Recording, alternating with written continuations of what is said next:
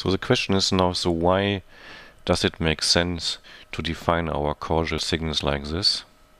So just to write it down here again. So our causal signals, so they evolve like that, and it's always 0 in this direction here. So that's t, h of t.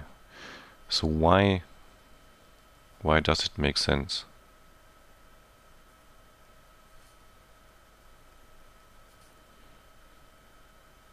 Why does it make sense to define the causal signals like this? And the reason why this makes sense is if we're looking at the convolution operation, because of the convolution operation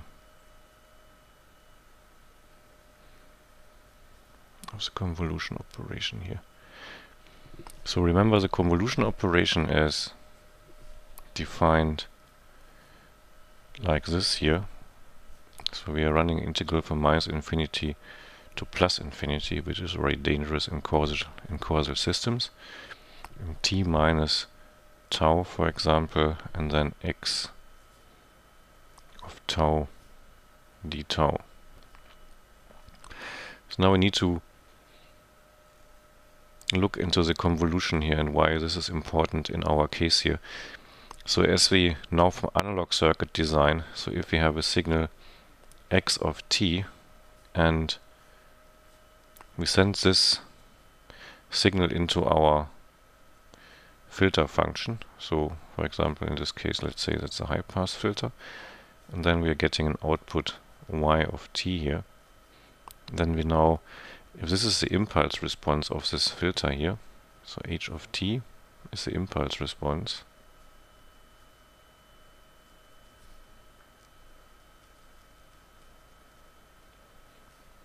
then the output y of t is calculated exactly with this formula here, so with this convolution operation. So this filter here, this box, performs a convolution operation. So filtering is equivalent to convolution.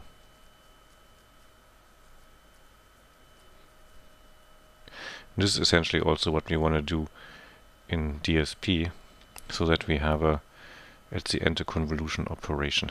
So now we need to see if the convolution of these causal signals actually gives us again a causal signal, and how the system reacts to this. So let's now execute this convolution with a simple example. So let's write down the convolution again here. So y of t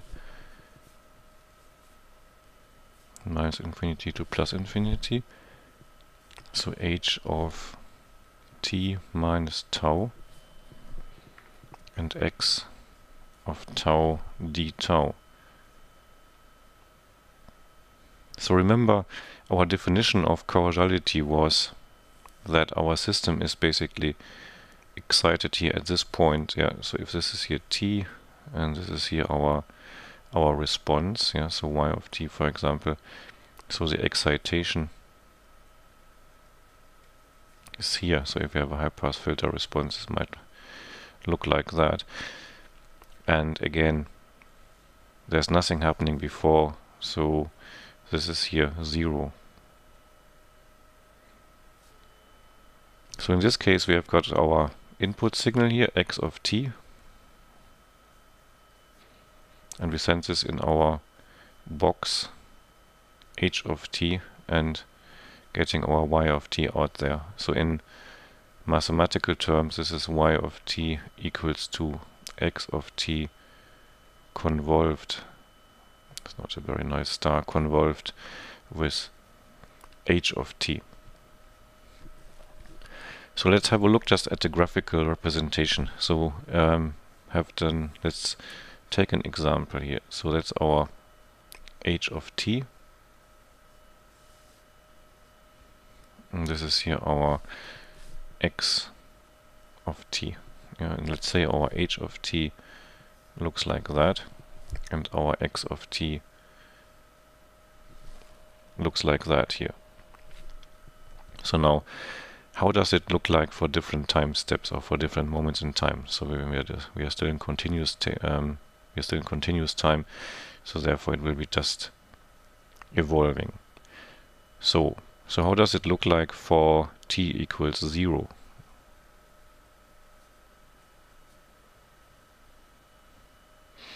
So if we have a look here at this function here, so remember, per definition, this h of t here is 0 for negative time.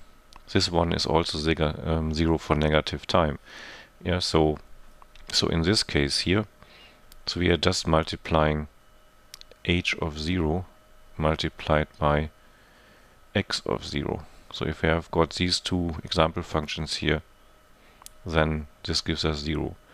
So the integration in negative time here will just keep this 0, and the integration in positive time also gives us just this point here.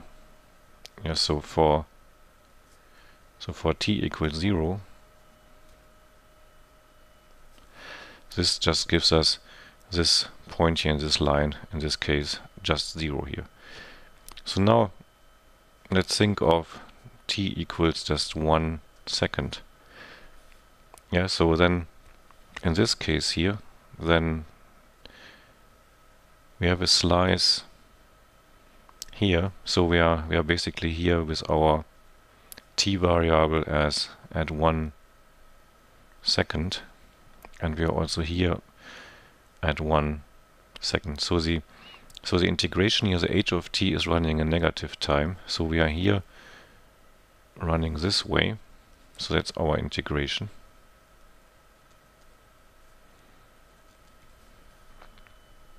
And for this one here, it's running in positive time. So in this case here, the integration runs from here up to there. Yeah, so that's again 1 second. So for t equals 1 second, what we're getting is this surface is multiplied, this area is multiplied point by point with this area here. Yeah, so at this point here, we have an integral here where these points running in positive time and these points in negative time. So this means our output of the convolution here will start with 0, has 0 readings for negative time, and will slowly evolve by creating more and more overlaps here.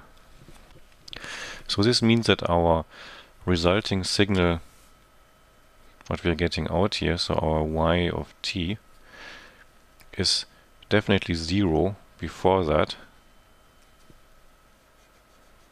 because of the definition. So it's definitely 0 before that because of our definition of our input signals here. So it's still 0.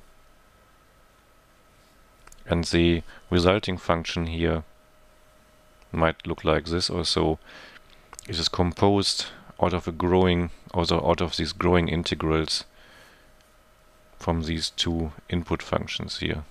Yeah, so the x of t and the h of t, where the x of t here, how does it look like? Like this one here, just like this with its wiggles, and the h of t like a hump.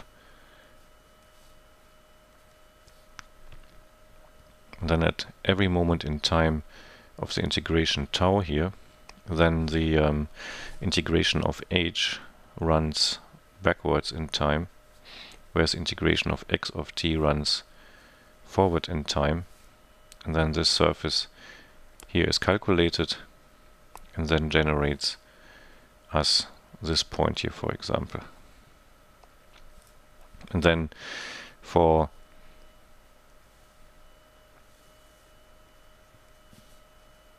a time step, do this here again. So if we have again our x of t here and our h of t here, let's try this reproduce again so that we have these humps here.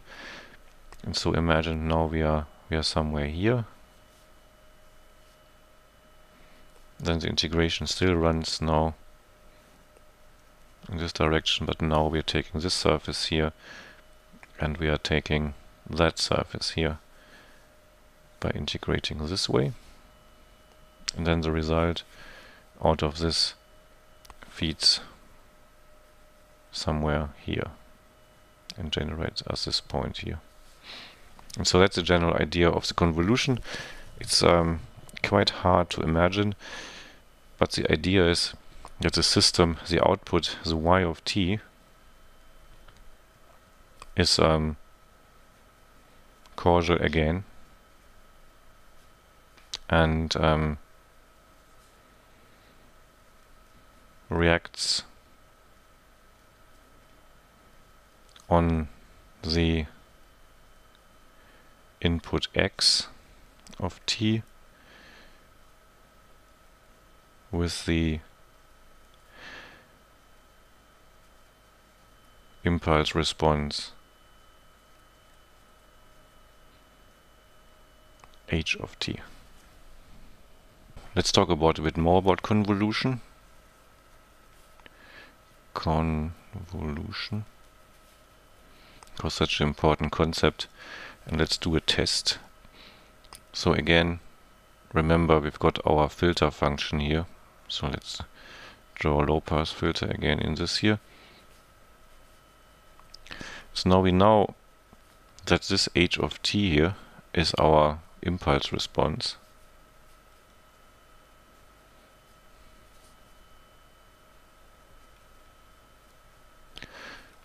So this means if we are sending in a delta pulse as x of t here, then hopefully our output should be actually the impulse response. So in other words, if we think of this as a graphical representation, then if our x of t is just a pulse, so just like a delta pulse here, and this is here t, and our h of n might look like this here, then our x of t should be identical to that. Yeah, so we should get the same out here again. So is this actually true? So if we write our convolution here, that's a y, not a g, y of t equals 2, and then we've got our minus infinity to plus infinity here, and we've got the h of t minus tau, and then this is here x of tau, d tau. So now if we replace this x of tau here with the delta of tau,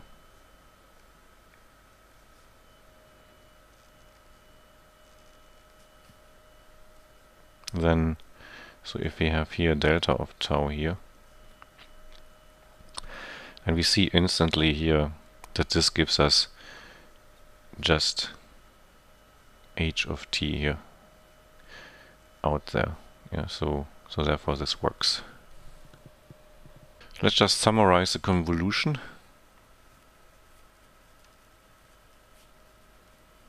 So summary convolution.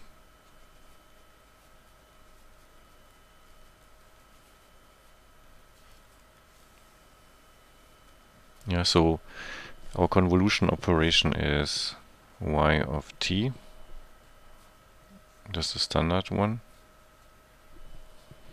Yeah, so if you've got y of t minus tau and then x of tau d tau. So if these two signals here are causal signals,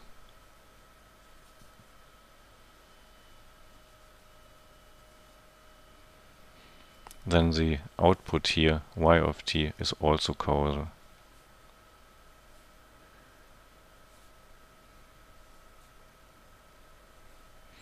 And causal signals, remember, means that the function is 0 for t smaller than 0. Yeah, so the convolution operation is nothing else than the filtering operation.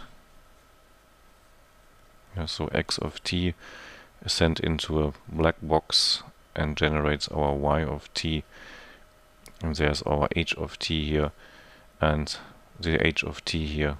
This is our impulse response.